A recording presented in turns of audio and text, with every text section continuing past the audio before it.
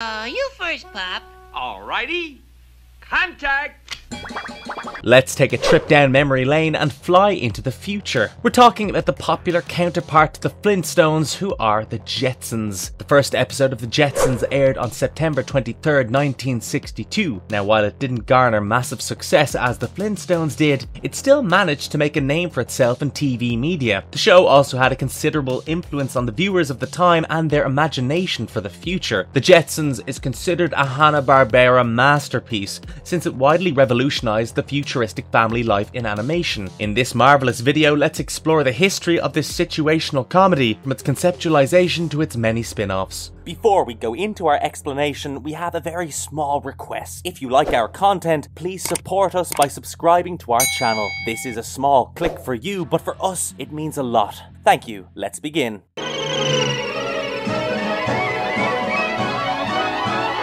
What's the cartoon show all about? The Jetsons first aired in the 1960s. Created by William Hanna and Joseph Barbera, it observed the life of a family all the way in the year 2062. Hanna-Barbera Productions had revolutionized the animated TV scene radically by the end of the 1950s. They had successfully put out well-received cartoons that took up the morning showtime slots. William Hanna and Joseph Barbera then wished to set in motion a show on prime time. The classic animated TV show The Flintstones came into being on prime time. Cartoons on prime time were aired at night. The Flintstones followed the story of two prehistoric families that navigated all sorts of misadventures during the age of 10,000 BC. It portrayed the experiences of a typical working class family that were all set in the Stone Age. This attracted a huge audience of all ages and ultimately proved to be a hit. Following the Flintstones' success, the ABC network wished for Hanna-Barbera Productions to create another masterpiece in line with the family sitcom format. Hanna-Barbera pitched a counterpart show to the Flintstones.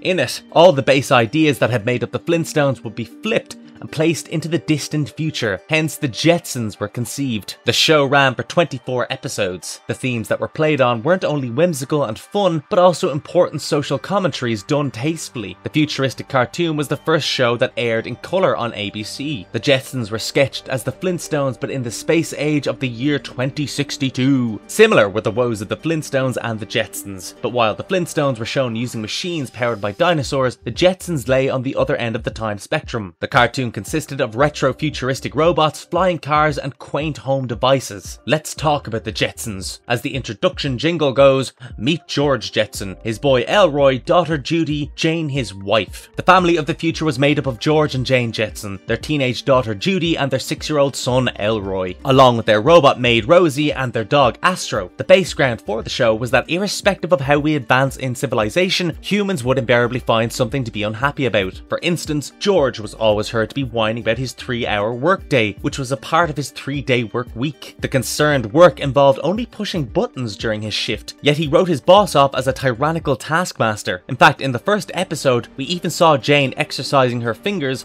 from a workout tape playing on a flat screen TV. This was to avoid getting push button fingers in a world where the only muscles that needed to be exercised were your fingers. The only labour that was employed in the show was that of pushing buttons. Given the time when the show was created, Jane was shown to be complaining about household chores like doing the laundry, vacuuming, and ironing, even if doing those chores meant merely pushing a button. Though the show took place in the 21st century, it was still made in the 60s. Evidence of this lies in all the regressive jokes about women and how they make such lousy drivers. George worked for Cosmo G. Spacely, who was the owner of Spacely Space Sprockets. George seemed to be the only employee of Spacely who loved screaming at him about how he was fired. But George was never really fired, since he was the only one present to push the buttons. Spacely Space Sprockets had a rival company, Cogswell Cogs, owned by H.G. Cogswell. The Jetsons lived in Orbit City, which consisted of houses built way above the Earth's ground. The characters were hardly seen walking in the show. They moved around on sliding chairs, conveyor belts, and aero cars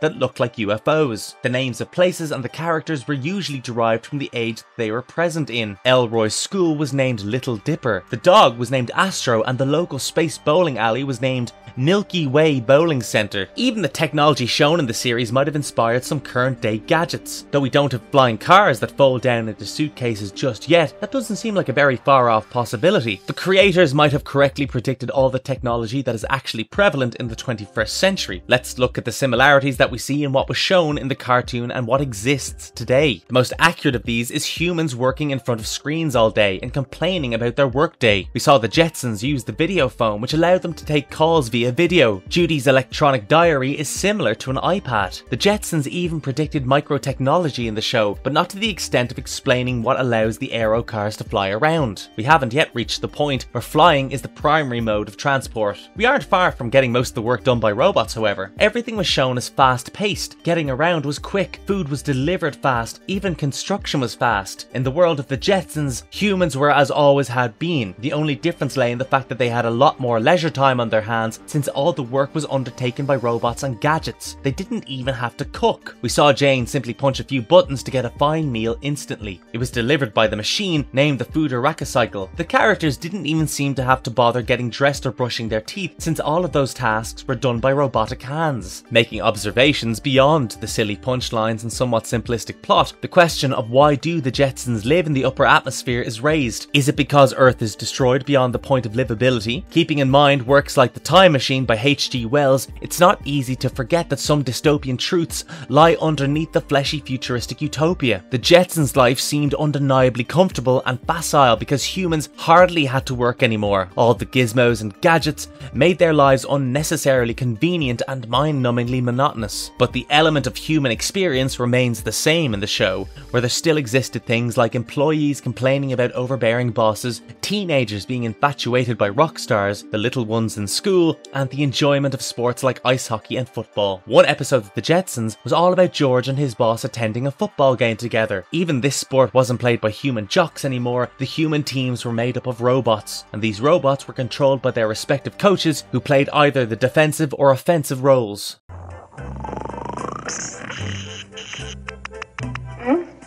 The creative brainstorming of the Jetsons and the history of the characters. Let's explore the history behind the creators of the Jetsons. Joseph Barbera, who was previously a cartoonist, started to work at MGM Studios in 1937. This is where the Hanna-Barbera productions came to be. Audiences were graced with shows like Tom and Jerry by MGM, The Quick Draw McGraw Show, and Yogi Gang, which ran as morning shows. For the release of the Flintstones, the creators sought after the popular American time slot between 8 to 11 p.m, known as prime time. Similarly, The Jetsons was created in the classic sitcom comedy style, or sitcom style. Each episode was wrapped under 30 minutes and always came with the sitcom laugh track. The animation style used is known as assembly line limited animation. This animation style refers to the style of animation that uses the technique of traditional animation but reuses character frames. Also known as planned animation, we can see that the backdrops in the show were looped continually. Another characteristic of this animation style includes the bodies of the characters are completely still while only their face, hands and heads moved. Hanna-Barbera also decided to show their characters moving from one place to another on conveyor belts, which saved a lot of animation time. But this creative choice really drove home the futuristic feel of the show. The 60s was the time when the competition of the space race between the US and Russia was gaining momentum. This led to a rise in the science fiction craze, such as the new wave science fiction movement in literature. NASA had also announced their intention to put a man on the moon by the end of the 60s. The decade was of a new space age. The main creative aesthetic of the show can be described as retro-futurism. This refers to an art style that portrays the creative depictions of the future as predicted by artists of an earlier era. In the case of the Jetsons, it was the mentality of the 60s envisioning what the year 2062 might look like. The creators of the Jetsons took a considerable chunk of inspiration from the book 1975 and the Changes to Come by Arnold Bark. We see how the show exhibits the future that was predicted in the 1960s. A lot of the gadgets we see in the show were inspired by those shown in the book. Several designs in the show, such as the cities and buildings, were inspired by the Googie style of architecture. This style of architecture is also known as ultra-modern. It represents post-World War II futurism in America. This era was also considered a golden age for futurism. The buildings in the show are identical to this style, with exaggerated angles of plastic and steel. All seem to be kickstarted with the space age and idealized rocket ship type designs. The creators also drew inspiration from a popular TV show at the time, Buck Rogers in the 25th Century. The Jetsons took the form of a stereotypical family from the 50s. This time time was said to be the time of economic prosperity. The structure of the nuclear family was ideal at this time. Unlike the Flintstones, who were two couples without children, the Jetsons presented the idealistic American family. However, the artist did go through many concepts before settling on the Jetson family that we know of today. Some concept art showed only George, Jane, and his boss Spacely as the main characters, while others showed either a daughter or a son. There were a few versions that showed two children and a dog. The final concept allowed for more representation and a wider reach. Let's talk about the characters in a little more detailed manner. George, who is voiced by George O'Hanlon, is said to be a family man who hates spending his time doing his job. His job consists of pushing 3 buttons during a 3-hour workday. He prefers to spend his time playing golf or just laying back enjoying a martini and a smoke. George is described as just another poor schmuck who always ends up making lousy decisions. A big chunk of the show portrays his relationship with his boss, Mr. Spacely, who thoroughly enjoys firing and rehiring poor George. There's a lot of similarities between the characters of George Jetson and Fred Flintstone from the Flintstones. Then we have George's wife, Jane Jetson, who is voiced by Penny Singleton. Jane is shown to be a housewife from the 1950s. She's shown to spend way more than George can afford and loves shopping at her favourite store,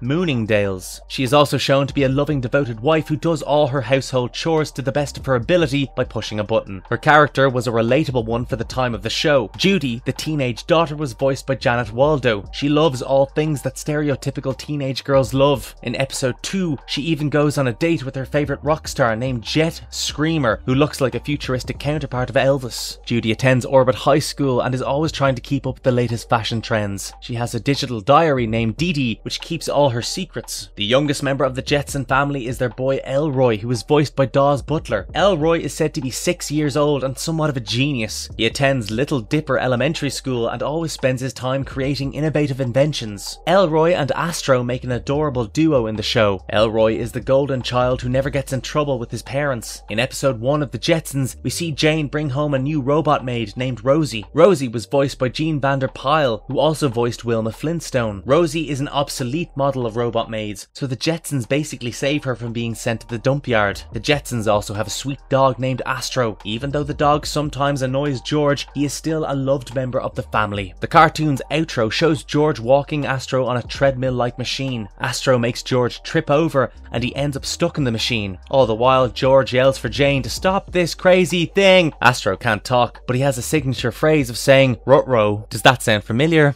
Audiences of the show loved Astro so much that Hanna-Barbera gave his signature line to none other than Scooby-Doo. That's right, Scooby's iconic ruh-roh actually came from Astro. Other characters that make an appearance on the show are George's human-like computer named Rudy, which stands for Referential Universal Differential Index. Henry Orbit is their building complex's superintendent as well. He has a helper robot who has a crush on Rosie, the robot maid. I think we should call it Camp Wana Sucha Gitchagumi Analo. Exploring the evolution, key differences between various versions of the series. The Jetsons that aired on prime time in the 60s ran for only 1 season, coming to an end in 1963. In 1974, Hanna-Barbera suggested a spin-off series of the Jetsons. The story would follow Elroy, now as a teenager, and Judy as a career woman. Sadly, this version was never created. In the mid-80s, Hanna-Barbera rebooted the Jetsons. They created a whole syndication package to be part of the futuristic world of Hanna-Barbera. The rebooted Jetsons were animated in the same style of the 1960s. The themes were much lighter though. One could say that the original series proved to be a satirical commentary on human society, but the newer version was much more childish and silly. The reboot version had been given a higher budget and a production value following the success of the original series. This resulted in smoother animation, detailed backdrops, and a lively colour palette. The animation was helped greatly by computer technology. The 1980s version didn't follow the 50s sitcom structure. Instead, the story focused more on the fantastical, absurd elements of science fiction. The 80s moved away from the fascination of the space age that the 60s had paid attention to, and instead it followed storylines about how computers will influence the forthcoming years. All of the original voice actors returned to once again voice their dear characters. The difference in the vocal tones of the voice actors was slightly noticeable. The 60s versions had softer voices, for they were at least 20 years younger. In the reboot, Rosie and Astro were given a fair amount of increased screen time in comparison to the 1960s. Also, a new character was added to the show, a tiny furry alien named Orbity who had springs for legs. The Jetsons theme song was also re-recorded. This tune had synthesized drum beats added to it to mark the 80s. An advantage of reviving a cartoon series is that the characters remain the same as they were. They don't age, only the quality of the show improves, with advancing technology.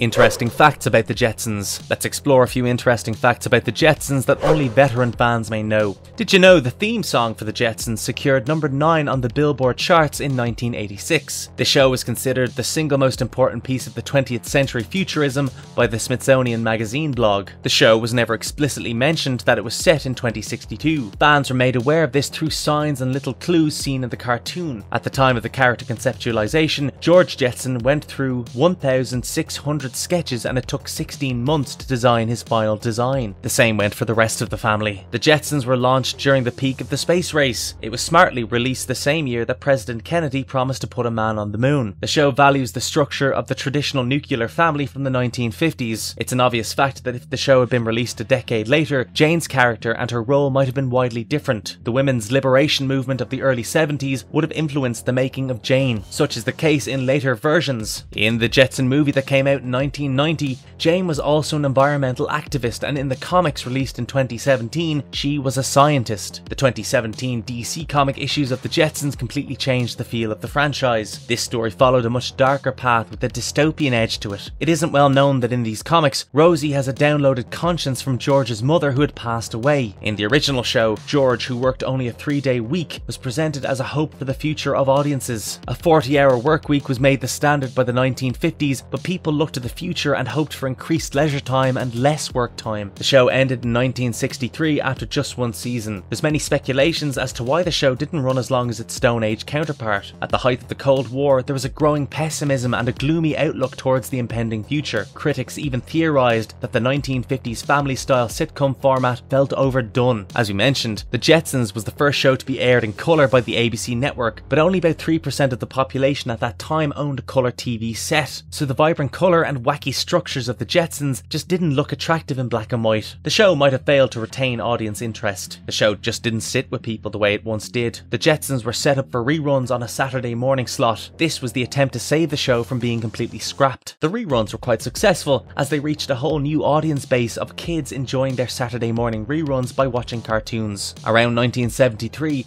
the energy crisis hit the United States, and this dramatically changed the way people envisioned the future. They expected the worst of a more dystopian reality, which is quite comparable to the world we're currently living in. In this way, the Jetsons provided a sliver of comic relief amidst all the bleak portrayals of the future that followed this era.